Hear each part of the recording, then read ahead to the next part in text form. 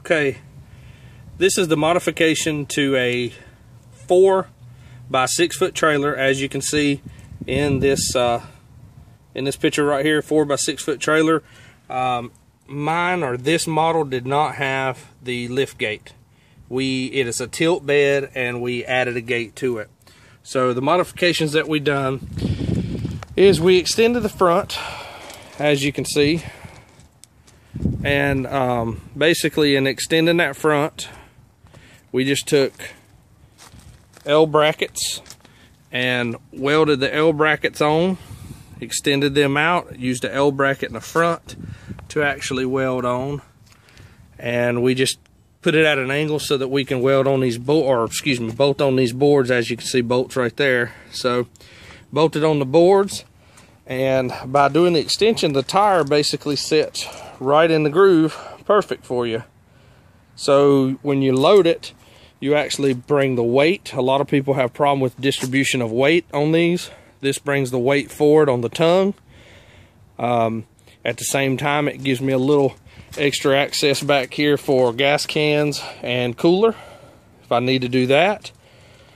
Just added these wooden sideboards, as you can see, to give me a little bit of extra height just in case. But basically, I just strap this thing down one time. I run 2 hooks inside it there, as you can see, and bring it to the brace here, as you can see, and then just ratchet it down. And once you strap it that one time, you don't have to worry about it. It's not going anywhere. Obviously, it's pulled to the front. Brakes locked on the ATV as well. So that's the extension portion. And then for the tailgate, since this was a tilt bed, I would put a gas can on, and I would put cooler, things like that back here, and have to strap them down, and I would worry about them. So in saying that, I asked him actually to just get a normal piece of angle iron or L bracket, and we were going to run it across from side to side. But he actually in his shop found this piece of metal, which worked out perfect, so that I could put lights in it, because of course everybody knocks the lights off on these trailers as well and breaks them if you don't pay close attention. So basically we just cut out the boards, as you can see right here. Let's see if I can get a better angle. We cut the board out, as you can see right there, to slip this top rail into, and just cut us 2 holes right in the outside edges. And basically the pins drop down through the holes and hook, and you've got it pinned on, so it's not coming off.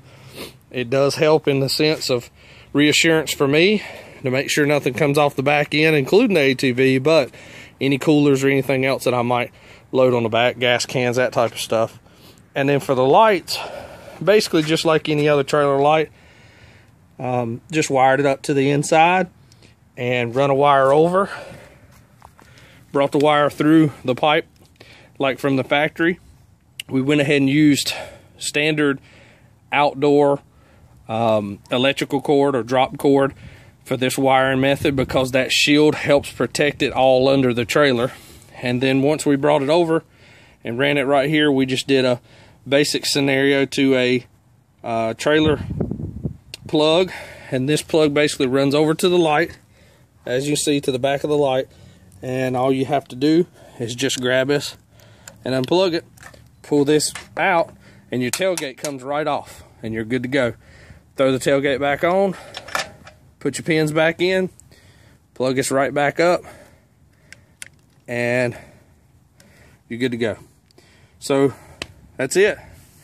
That's the modifications on the 4x6 enclosed, or excuse me, 4x6 utility trailer, to allow the weight distribution to be to the front so that it pulls correctly and it doesn't bounce and bob up and down on your ball up here. That's what I was having, is it was just chugga chugga chugga bouncing constantly on that ball, and that would scare me because I was afraid at some point it would come up off of that ball. And then also at the same time, you know, the swerving behind you.